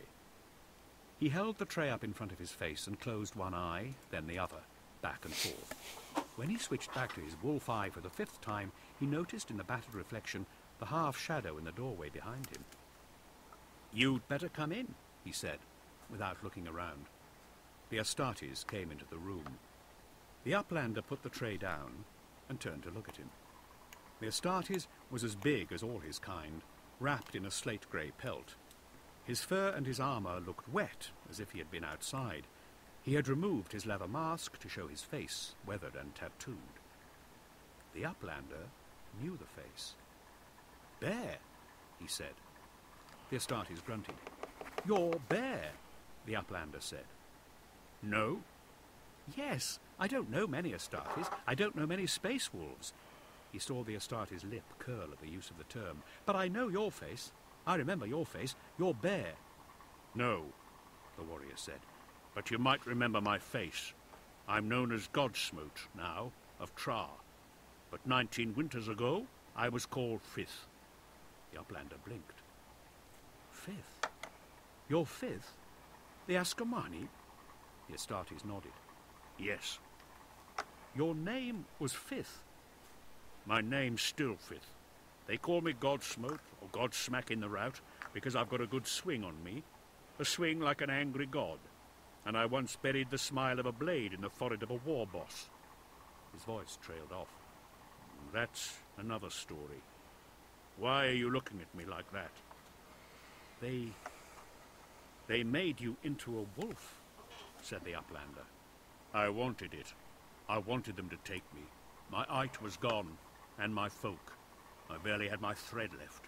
I wanted them to take me." "I told Bear to take you, you and the other one." "Brom." "Brom, yes. I told Bear to take the both of you. I told him to make bloody sure he took the both of you after all you did for me." Fifth nodded. "They changed you too. They changed us both. Made us both sons of Fenris. It's what Fenris always does. Changes things." The Uplander shook his head in slow disbelief. "I can't believe it's you. I'm glad it is. I'm happy to see you alive, but I can't believe. Look at you." He glanced down at the brushed steel tray. "Come to that, look at me. I can't believe this is me either." He stood up and held out his hand to the Astartes. "I want to thank you," he said. Fifth Godsmote shook his head. "No need to thank me." "Yes, there is. You saved my life, and it cost you everything." "I don't see it like that." The Uplander shrugged and lowered his hand. "And you don't look too happy I saved your life," the Astartes added. I was then, the Uplander replied, 19 winters ago. Now, well, everything's a little strange to me. I'm adjusting. We all adjust, said Fifth. It's part of changing. Bear? He's still alive, is he? The Uplander asked. Yes, Bear's running a thread still. Good. He didn't think to come and see me now I'm awake? I don't see he's got much reason to, replied the Astartes. I mean, his debt to you is long since done. He made an error, and he atoned for it. Yes. About that, the Uplander said, sitting down again and leaning back. What was his error? His oversight that he had to make amends for? It was his fault you were out there. It was his fault you fell as a bad star. Was it? Fifth nodded. Was it really? Fifth nodded again. You'll see Bear, I should think, when Ogvi calls you to Tra. You'll probably see him then. So why's Ogvi going to call me to Tra? He'll decide what we should do with you. Ah, said the Uplander. Fifth reached under his pelt and produced a limp plastic sack, tied shut. It was a miserable bundle, and the skin of the bag was wet with droplets of ice mush and meltwater. When I heard you'd come back awake, I fetched this. It's the bits you were carrying with you when you came to Fenris. All that I could find, anyway. I thought you might want them. The Uplander took the cold, wet sack and began to unpick the knot. I mean, considering everything he went through and that it's been, 19 Fenrisian years, that's impressive that he kept it. The Uplander stopped picking at the knot and looked at the Astartes. Oh, I'm sorry. No need to be. There is a place for all things, and Brom is in Upland now. That word, the Uplander said. I remember that word. When I got here, when the Askamani pulled me from the crash site, that's what you called me. An Uplander. Yes. It meant heaven, didn't it? It meant the places up there, above the world. The Uplander pointed at the chamber's ceiling. Uplander is someone who comes down to the land, to the mortal verse. The stars, other planets, heaven, they're all the same thing, aren't they? You thought I was some sort of god, fallen out of heaven. Or a demon, Fifth suggested. I suppose. Anyway, my point is, you know about space and the stars now. You know about other planets. You must have been to some. Now you've become an Astartes. You've learned about the universe and your place in it. Yes. But you still use a word like upland. You said Brom is an upland. Heaven and hell are primitive concepts, aren't they? Is it just the reassurance of old names? Fifth didn't reply for a moment. Then he said, there's still an upland as far as I'm concerned. Just like there's a verse and an underverse. And as for hell, I know there's a hell. I've seen it several times. When they came to take him to see the Jarl of Tra, he was in fear for his life. This was an unnecessary fear, he reasoned, because the wolves had put significant effort into preserving and maintaining his existence. It seemed unlikely that they would expend that effort, only to dispose of him. But the fear clawed him and would not go away. It hung around him like a pelt. Whatever they were, the wolves showed absolutely not a scrap of sentiment. Okay, so that one goes with They that guy. Decisions, right or wrong, on That what one seemed like with wins, though were probably the this blink-fast one. instincts of accelerated warriors. He was to them a curiosity at best. The work That they had one put with into that saving his guy. life must have been a considerable effort. This one To with them, him, with their halfway and mortal that one lives, with that it one. might just have been a way of fending off boredom through a long winter. Fifth Godsmote came to fetch him, along with others from Tra whose names the Uplander would only learn later. Fifth was junior to them all, and from a different company. They were hulking, long-toothed monsters with shadowed eyes. The Uplander realized that Fifth's inclusion in the honor guard was a mark of respect shown to a novitiate by his elders. Fifth had saved the Uplander and brought him to the Eit, so it was only right that he should be part of an escort, even if the escort duty would normally fall to the company veterans. That made logical sense. It made logical sense when they first came to his white bone room and summoned him with a gesture. By the time they had ascended to the Hall of Tra, a climb that had taken an hour, and had woven up deep staircases and rock chutes and one stomach-wrenching ascent on the wind itself, fear had mutated the logic, and the only sense the uplander could see was that Fifth Godsmote had to be present at his death as some form of punishment duty. The hall of Tra was cold and lightless. His wolf eye caught the ghost radiation of barely smouldering fire pits. In terms of heat and light, the wolves were making no allowances for human tolerances of comfort. They had given him a pelt and an eye to see through the dark with. What more could he want? He realized he wasn't alone. The company was all around him. Their body heat was barely detectable, dimmer than the dull fire pits. The hall was a massive natural cavern, ragged and irregular, and the Astartes were ranged around it, huddled and coiled in their furs, as immobile as a sibling pack of predators gone to ground overnight, dormant and pressed close for warmth. Faces cowled by animal skin hoods were watching his approach. There were occasional grumbles and murmurs, like animals growling in their sleep or tussling over bones. As his eye resolved the scene better, the uplander saw some evidence of movement. He saw hands casually raise silver bowls and dishes so that men could sip black liquid from them. He saw hunched shapes engaged in the countergame Neftaffel that the uplander had seen Starsy playing. Little heed was paid to him. Tra Company was resting. They had not assembled to give him audience. He was just something being brought through their hall so that business could be settled. He was a minor distraction. Alright, should be able to finish the heads before I gotta sign off tonight. The tonight. highest point of the cavern was Ogvi Helmscrot, High Wolf, Packmaster, Jarl of Tra. Just from his bearing, his authority was beyond question. He was big, long-boned, a runner who would make pursuit relentlessly across waste and tundra with immeasurable stamina. His hair was long and straight, centre-parted, black, and his head was tilted back to invest his black-circled eyes and clean-shaven jaw with a commanding arrogance. The centre of his lower lip was tagged with a fat steel piercing that gave him a petulance that seemed childish and dangerous. He slid forwards off a mound of battered old skins to get a look at the uplander. "So this is what a bad omen looks like when it stands up in your face," he asked no one. The uplander's breath was steaming the frigid air, but barely a curl escaped Ogvi's mouth alongside his words. Astartes' biology was marvellously adapted for heat retention. The Jarl was wearing a laced leather jacket with no sleeves. His arms were long and his skin was sun-starved white. There were dark tattoos on the albino flesh there. He stretched one arm out and took up a silver bowl. It was full of a liquid so dark it looked like ink. The Jarl's fingers, curled around the lip of the silver lanks, were armoured with dirty rings. The uplander imagined the Jarl wore them less for decoration and more for the damage they would do to the things that he hit. Ogvi took a sip and then offered the lanks to the uplander. He held it out. "He can't drink that," said one of the escort. "Miod will go through his innards like acid." Ogvi sniffed. "Sorry," he said to the uplander. "Wouldn't want to kill you with a toast to your health." That is just such a Space Wolf thing. Reek of the drink. There was blood in it too, he guessed.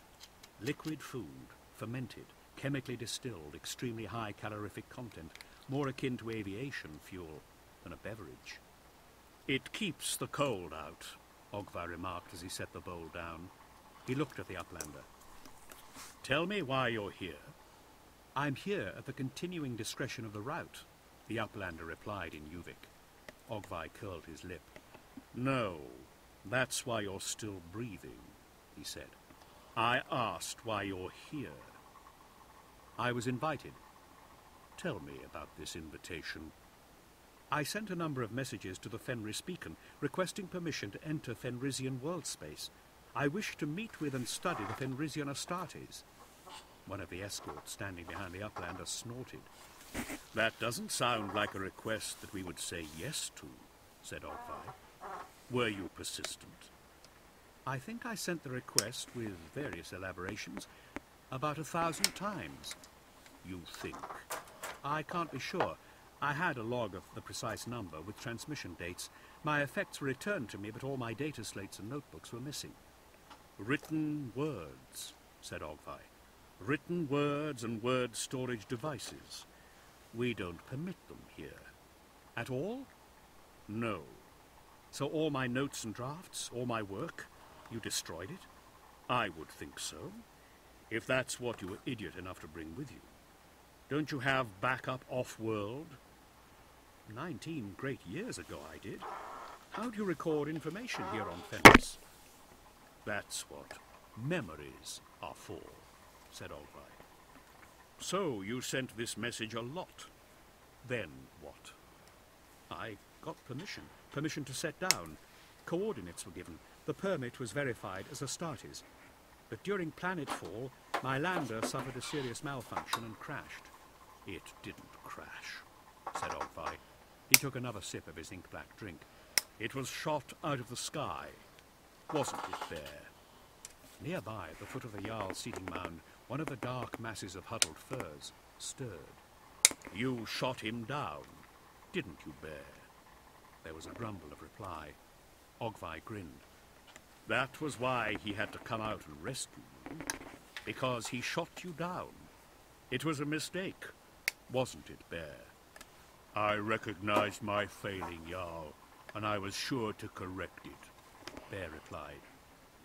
If you knew all this, why did you ask me? Asked the Uplander. Just wanted to see if you remembered the story as well as I did. Ogvi frowned. Your telling's not up to much, though. I'll put that down to the fact that you've been in the icebox a long time, and your brain's probably still frosty. But as a Skald, you're not really what I expected. As a Skald? Ogvi leaned forwards and rested the elbows of his long white arms on his knees. His pale skin glowed in the gloom like glacier ice. Yes, as a Skald. I'll tell it now, then. I'll tell the account. Gadrath, who came before me, he warmed to your messages. He talked to us in Tra, and to me, who was his right hand, and to the other Jarls, and to the Wolf King, too. A Skald, he said. That would be amusing, diverting. A Skald could bring new accounts from up and out, and he could learn ours, too. Learn them and tell them back to us. This is what you thought I'd be? Asked the Uplander. Is it what you thought you'd be? Asked the Jarl. You wanted to learn about us, didn't you? Well, we don't give our stories cheaply. We don't give them to just anybody. You sounded promising and eager. Then there was the name, said one of the escort behind the Uplander. And slightly suicidal. And the Tra veteran stepped forwards. He was lanky and grey-haired, with blue tattooing writhing up and out from the edges of his leather face mask and across his deep brow. Plaited grey beard tails sprouted from the mask's lower rim. What's that, Iska? Asked Ogvi. The name he gave us, said Iska. Ahmed ibn Rustar.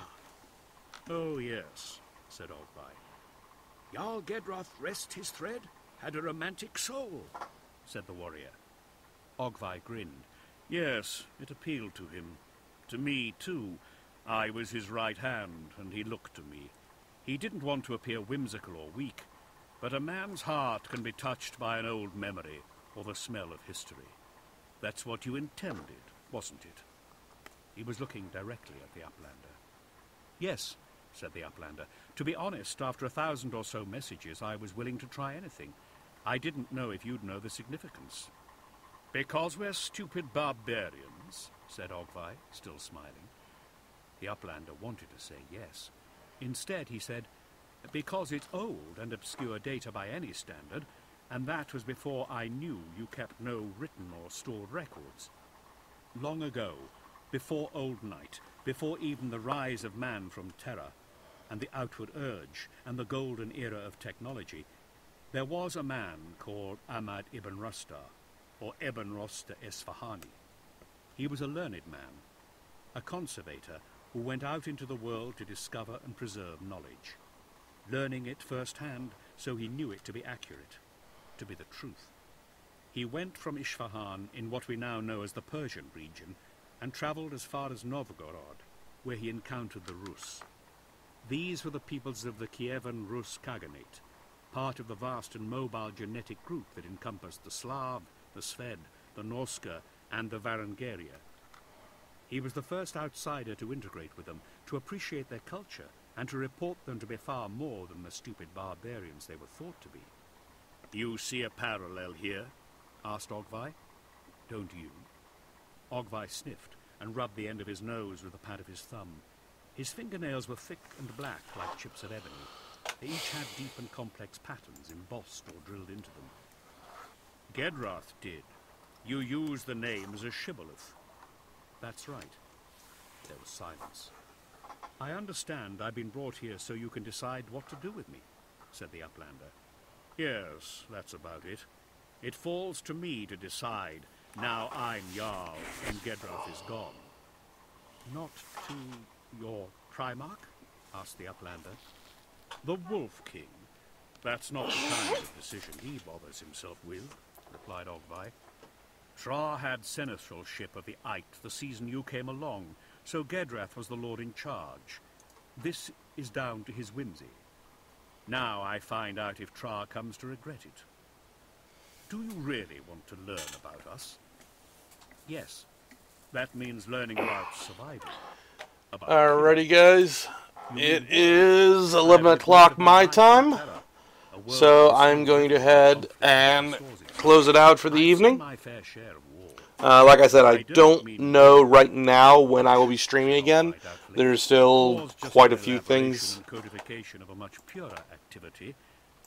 There's still quite a few things that are up in the air for me right now that are all going to kind of affect when I can stream and the time that I can commit to it.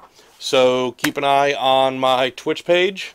Follow me on Twitter. Follow me on Facebook for when I announce my next stream time.